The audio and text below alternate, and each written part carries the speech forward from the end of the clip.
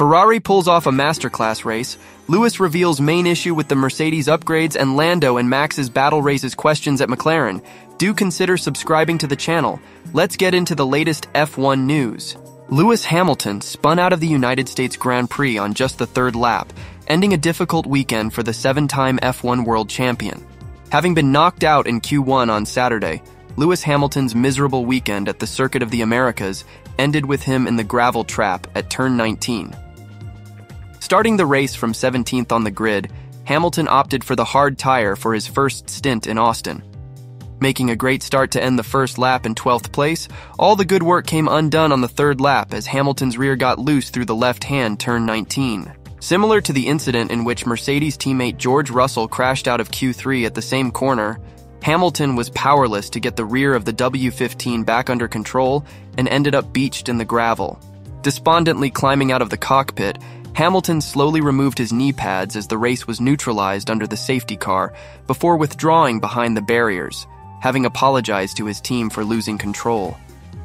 Lewis Hamilton explains race-ending spin in Austin. Speaking to media, including PlanetF1.com, following his retirement, Hamilton said that he wasn't even in an attacking mode when he spun off. "I had a great start. I was feeling good and got to 12th, he said. "The best start, really, in turn 1 that I've had in a long time. I wasn't even pushing at that point. I was literally just starting to get going, obviously, trying to bring the tires up to temperature. The car started bouncing.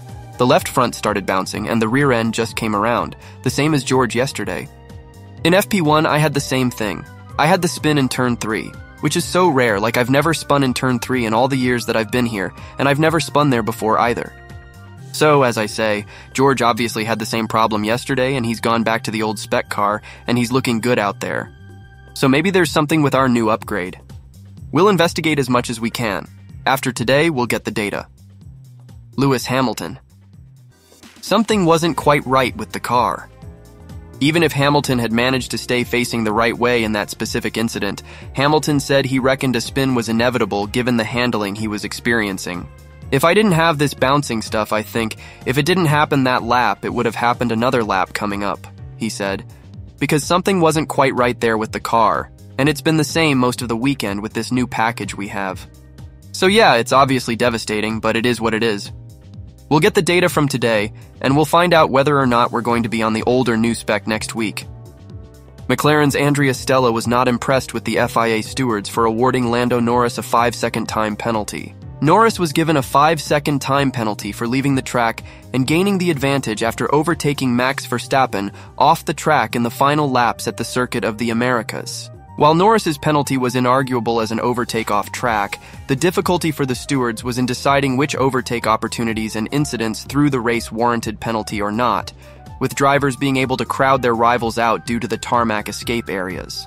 Pierre Gasly was also given a penalty for overtaking off the track, while George Russell was given a penalty for forcing another driver off the track in a similar incident to Verstappen's incident with Norris. On the first lap, Verstappen also crowded Norris out on the exit of turn 1, an incident which the stewards opted against taking any further action against. With Norris losing out to Verstappen in the final classification as a result of the 5-second penalty awarded to him for overtaking Verstappen off track, McLaren team boss Andrea Stella was none too impressed as he spoke to Sky F1. "My view is that the way the stewards interfered with a beautiful piece of motorsport was inappropriate, because both cars went off track, so both cars gained an advantage," he said. "It's a shame because it cost us a podium. It cost us a race where we stayed patient after we were pushed off on the first lap at the first corner. We accepted it, having said very clearly our position. This kind of decision by the stewards cannot be appealed. For us, the chapter is now closed and we move on to the next race." Asked whether the thought had crossed McLaren's mind to instruct Norris to give back the place and attack the Dutch driver again, Stella said, "We double-checked that both cars went off track, so for us, there was no doubt that the maneuver was correct." Speaking to Sky F1 immediately after the race, Norris opted against digging in the boot on his championship rival, but said it was clear Verstappen had both overtaken and defending by going off track during the race. "I need to go look at it again. I was pretty tight, obviously. Max went for a tight gap," he said. "From inside the car, it's obviously hard to say on some things. He obviously committed quite a bit, which he's got the right to do. But again, he went completely off the track. So, I don't know. I need to look back at it. At the same point, he's overtaking by going off track, so I don't know what I've got to do. He defends by going off track. He overtakes by going off track. But I'm not going to complain about it. I think Max drove well, he defended well, and we had a good race together. But the rules are the rules. Charles Leclerc headed a dominant Ferrari 1-2 in Austin, while Max Verstappen made the podium after FIA intervention.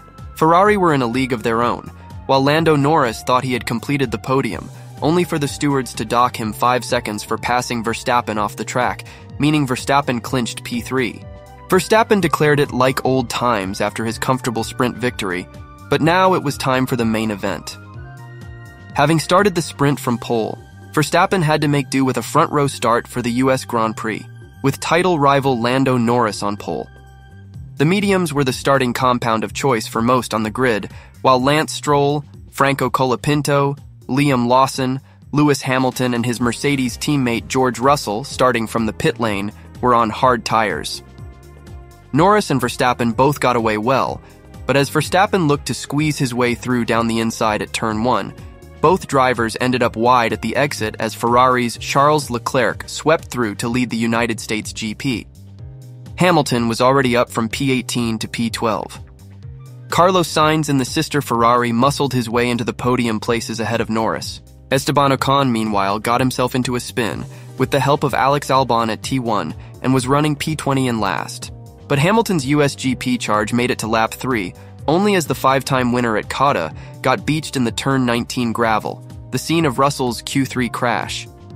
With Hamilton's W15 stranded after running out of grip, out came the safety car for what is a rare appearance these days. Norris took the opportunity to express his frustrations over the radio about that Verstappen encounter at the start. "He clearly pushed me off," Norris suggested. "He had no intention to make the corner, and he himself went off the track." It was a short SC period, with the race resuming at the end of lap 5, Verstappen telegraphing Leclerc's restart tactic, but no opening for the pass at turn 1 presented itself.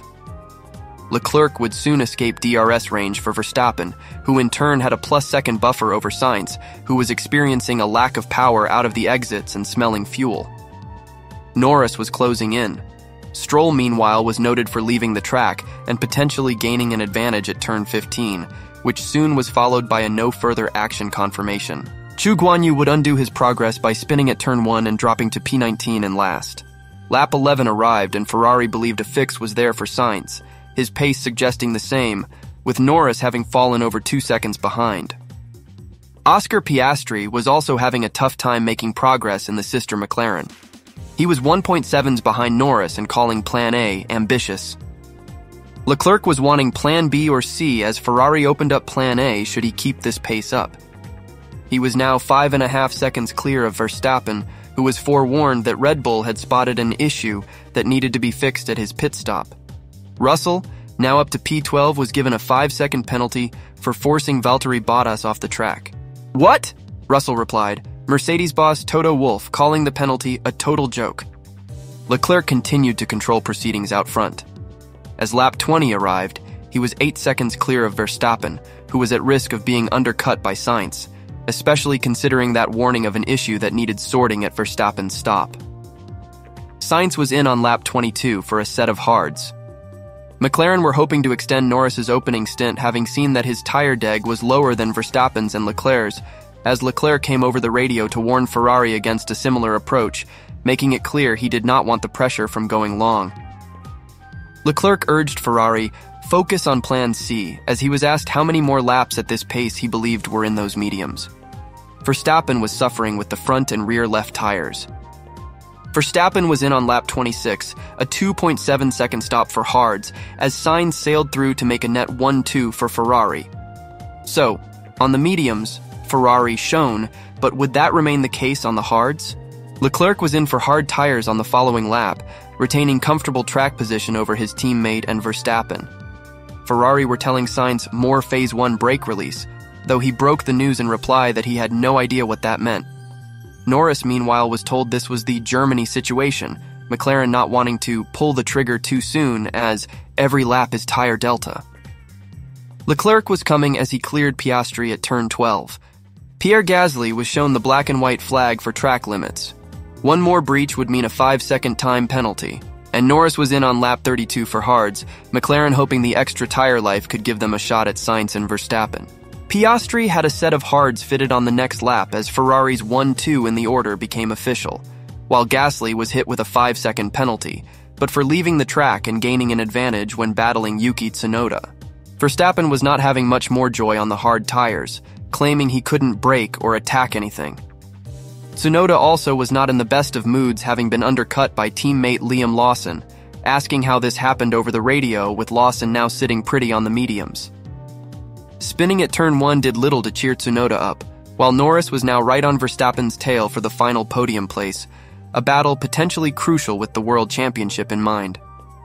Norris was having looks at turn 12, 15, and 16, but expert car placement from Verstappen was keeping his rival at bay. Thrilling stuff with 5 laps to go.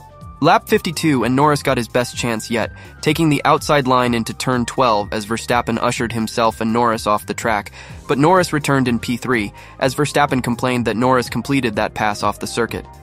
Verstappen wanted P3 back. McLaren were saying Norris was ahead at the apex. The stewards noted that incident and soon confirmed an investigation, with Red Bull also complaining about Norris moving under braking when they got to turn 1. For Ferrari, it remained smooth sailing, as Leclerc raced to his 3rd win of the season, followed across the line by teammate Sainz, Ferrari's first 1-2 of the season, and a very timely one in the battle for the Constructors' Championship. Norris received a 5-second penalty, leaving him with 1.5s needed over Verstappen to negate that. He could not do it, as Verstappen took the final podium spot. Alpine team principal Oliver Oakes confirmed the team will look to announce its F1 2026 power unit partners before the end of the year. Alpine will be moving from a factory Renault power unit to becoming a customer team once Formula One's regulation changes take effect, with staff at its Viry-Châtillon engine base moving to other projects after work on its 2026 engine had already begun. Alpine will have several options from which to choose for a customer power unit deal, though those involved in the Renault engine project at Viry spoke publicly of their vehement opposition to the change of direction from Alpine's perspective. Mercedes are the rumored favorites to take on a customer partnership moving forward, though Ferrari, Red Bull, Ford powertrains, Honda, and newcomers Audi will also be involved in the sport from 2026 onwards. Oakes, who joined Alpine as team principal over the summer, hinted that no decision has yet been made on what direction the team will be taking, but an announcement will be due by the end of 2024. "Yeah, I think it's been slightly warm since I arrived," Oakes joked to media, including Planet F1. Calm in Austin when asked if his arrival at Alpine had been a baptism of fire for him. "I think at the end of the day, at group level, we've made it clear that we want to have the best engine in the car, and I think that's a process that's ongoing. We're looking at options, and I think when we have news, we'll let you know." When pressed on a timescale, the new team principal added, "Before the end of the year, is that all right?" Alpine currently sit 9th in the Constructors' standings this season, with Williams having overtaken them in recent races in what has been a difficult year overall to date. Oakes remains encouraged for the future, however, based on what he has seen so far from his short stint as team principal to date. "I think we had definitely a tricky couple of races. I think particularly pre-shutdown in Spa and Zandvoort, we were there mixing it for the tail end of the points," he said. "I think the last few races have been tough on the team, quite humbling, but I think this weekend we're positive. We've brought a very big upgrade. We have to see how it performs on track, Pierre. Gasly seemed happy. I'd never say completely happy. Drivers are always on our case for many things, but it looks positive." Sky F1's Ted Kravitz revealed Mercedes team principal Toto Wolff turned down an interview with him after qualifying in Austin on Saturday, with the team enduring a disappointment of a session overall. Lewis Hamilton qualified 19th for the United States Grand Prix, set to become 18th once Liam Lawson's grid penalties are applied, while George Russell placed his Mercedes 6th on the grid, but crashed out late in Q3 after an accident at the fast left-hander of turn 19. Mercedes had brought what is set to be their final large upgrade package of the F1 2024 season to Austin this weekend, with the team looking to put themselves back in winning contention for the final races. Having finished 5th and 6th in the earlier sprint, Mercedes had been looking to back that up with a solid showing in qualifying, but while Russell made it to Q3 prior to his crash, it was the first time Hamilton in particular had qualified on the last row of the grid since back in 2017. Wolff is often seen interviewed on Sky F1 to give his reaction to qualifying, but Kravitz explained that, on this occasion, the Mercedes team principal opted against doing so. "For Lewis Hamilton, what a disappointment," Kravitz said of Mercedes' session on Ted's notebook on Sky F1. 19th he qualified, but it will be 18th unless he decides to start from the pit lane, and he was not happy with the car. Made a mistake at turn 12 and lost half a second and didn't make it out of Q1. It's that simple. So they both didn't make it easy for themselves by languishing P17 and P18 until the last runs in Q1, then only had one chance. George got through, but Lewis was really nowhere near after that mistake. 0.6 of a second off George Russell and out in Q1, bit of a shocker. Then Lewis said, "What happened to this car, guys?" George completely agreed. "I don't know what we're missing since yesterday." They gave it one more go. George got into Q3, gave it one more go from 6th on the grid, and then crashed. And Toto Wolff is as miffed tonight, or was as miffed tonight after qualifying as I've ever seen him, declined the opportunity to do an interview with yours truly, and just wants to sort of lick his wounds. "Listen, it's only motor racing, Toto, don't worry about it. The race is tomorrow, but 6th on the grid and a crashed car with lots of work for the mechanics to do tomorrow morning, Sunday. And Lewis Hamilton starting 18th is not what they came to a big race like Austin, Texas to do, obviously speaking. So that's a disappointment from Mercedes." Fernando Alonso explained why he cut in front of Liam Lawson in qualifying in Austin, with the V-Carb driver having said the two-time world champion said he would screw me after their heated on-track battle in the earlier sprint. Aston Martin driver Alonso had dubbed Lawson such an idiot over team radio for how he defended against him during the 19-lap race on Saturday, with the two subsequently seen in discussions in Parc Fermé. In Q1, Alonso was seen following Lawson out of the pit exit, and the two-time world champion nipped in front of him heading up to turn 1, to move ahead of him in the queue. Lawson believed such a move may have been telegraphed on his part, telling his race engineer that he's doing exactly what he said he would do, and that Alonso kept his word after saying he would screw me after their battle became heated in Saturday's sprint. Lawson added to media, including PlanetF1.com afterwards. "He was really upset. I'm not sure why. We were racing for P16, and I don't know why he's so upset. It is what it is. Hopefully he can get over it. I understand he had a pretty horrible race, so I can understand why he's upset, but if I did anything wrong, I would have got a penalty." Alonso, meanwhile, did not say his move in qualifying was in response to Lawson's defending, but rather that he needed to get a timed lap on the board while on a set of used tires. When asked why he moved ahead of Lawson on the pit exit in Q1, Alonso explained to media, including PlanetF1.com after the session. "Well, because I had the scrubbed set of tires, I was not really into a timed lap, so I didn't want to lose more time, and I think it didn't change too much to him. But yeah, today in the sprint, I think he fought very hard in my opinion for 16th, 17th, but nothing we can do. And as long as one of the two cars lift off, there is never an accident. So it was my case today." When asked about Lawson's words and if he was trying to screw him during qualifying, Alonso replied, "No, not really, but everyone on track is behaving as he wants, and for me today it was unnecessary. Everyone can have different opinions. I'm okay with that, and it's 24 races, so you meet somewhere in the journey."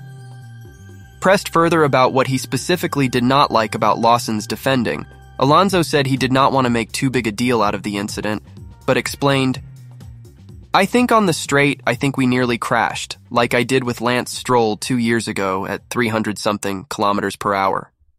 And then the way he squeezed out of the corners, to the track limits itself, in lap 1 out of turn 11. But as I said, I don't want to make a big thing." Thanks for watching. I'll see you around.